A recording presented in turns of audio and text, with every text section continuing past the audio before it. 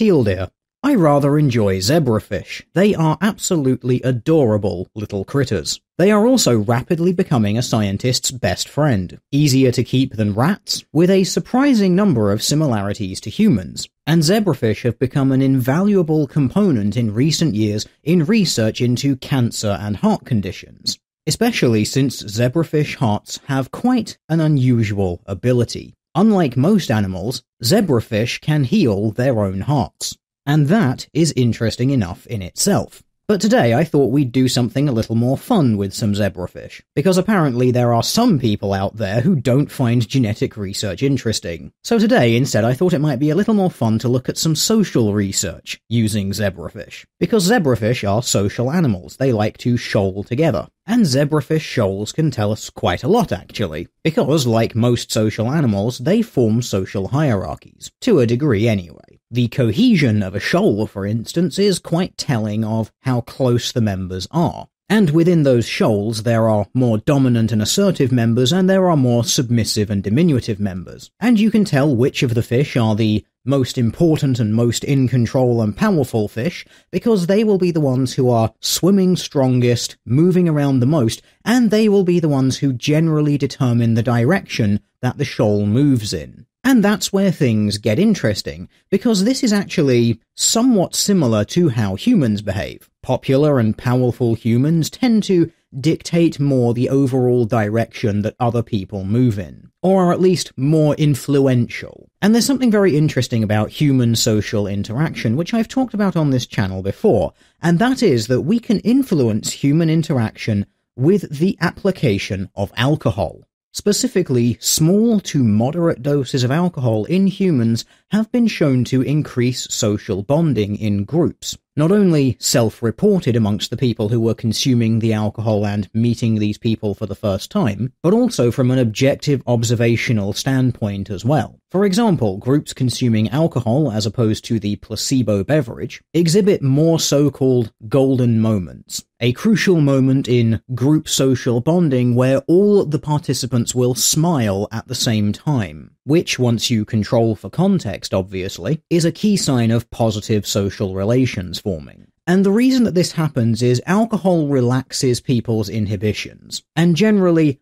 opens them up and makes them more likely to express themselves to other people. And this is so well known and has been known for such a long time that we even have a colloquialism for it. It's called having Dutch courage. Have a drink and it'll make you a little more brave and a little more assertive. But, of course, don't have too much, because otherwise you will become drunk, and then all of your inhibitions go completely out of the window, and it's an absolute disaster as you end up staggering over to the next person you see and declaring, "I love you, you're my best friend," to someone that you've never met before. And apparently, zebrafish also exhibit a rather similar pattern of behavior. And I'm going to show you some videos of this that I've dug up from the archives because it's rather interesting. So prior to this experiment being done, which we're going to look at shortly, all the other effects of alcohol that were observed on zebrafish were done in groups or in individuals. So scientists would expose an entire group of zebrafish to alcohol, or individuals in isolation. And this obviously had the limitation of not allowing us to see how much the effect of alcohol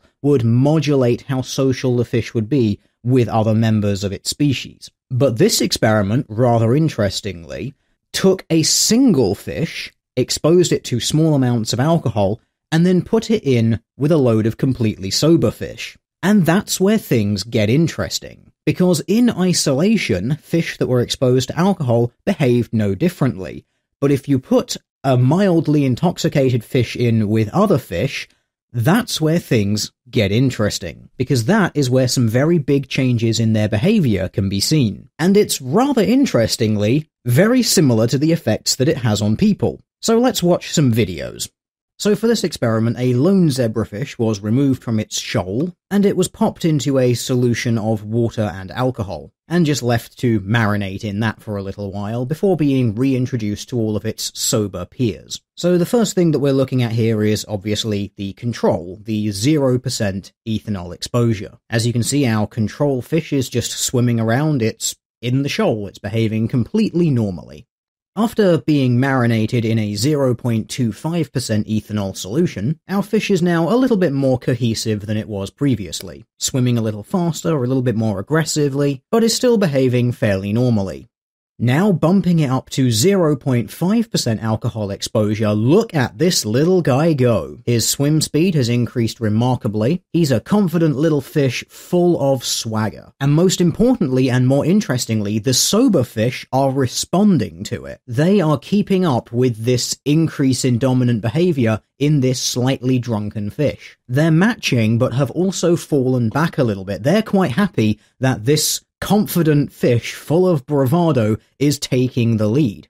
When we bump that zebrafish's exposure up to a 1% alcohol solution exposure, it's a disaster. The motor skills are deteriorating, which means a loss of swim speed and less accurate behavior as well. He can't keep up with the shoal as easily, and what's more, the other fish seem to not want to have anything to do with him anymore. Go home, zebrafish. You're drunk. Turns out even zebrafish don't want to hang around with someone who's had one too many. And ultimately, that is the point of this experiment. Because this highlights the very important fact that sociality modulates the effect of alcohol on a subject. Zebrafish in isolation when they're drunk don't behave any different if they're sober. When all the fish are equally intoxicated, you find that general cohesion breaks down across the board. However, in this instance, as you've seen, individual drunk members can have increased social interaction depending on the amount of alcohol consumed, and it follows the universal pattern that you see in humans.